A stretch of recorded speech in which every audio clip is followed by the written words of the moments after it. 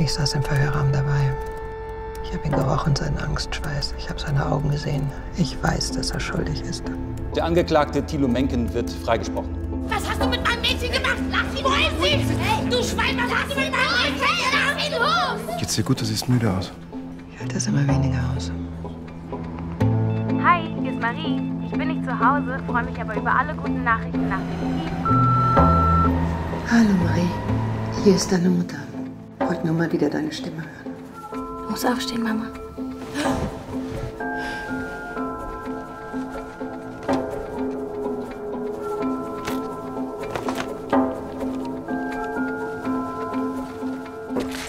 Sehen Sie nicht, dass Sie den Hund aufregen? Hau ab hier! Ich hab dir gesagt, dass ich so etwas nicht mehr mache. Du hast es mir beigebracht, Damir. Du hast mir beigebracht, dass manchmal andere Gesetze gelten. Da ging es um Marie. Es geht immer um Marie.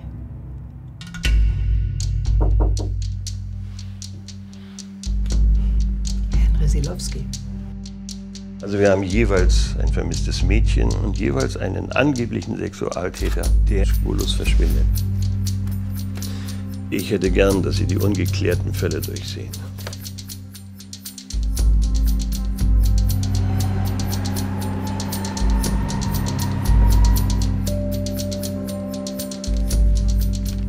Hast du gehört, dass Moritz raus ist? Vergiss es. Es ist vorbei, Marie kommt nicht wieder.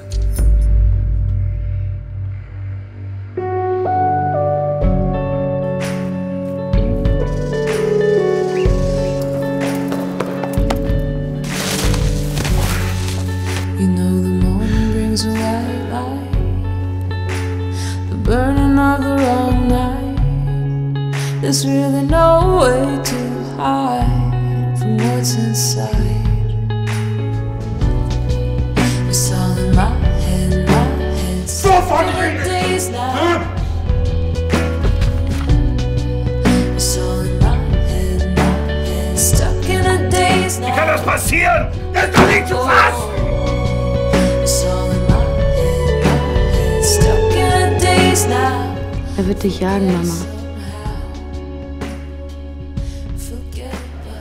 Ja, ich weiß.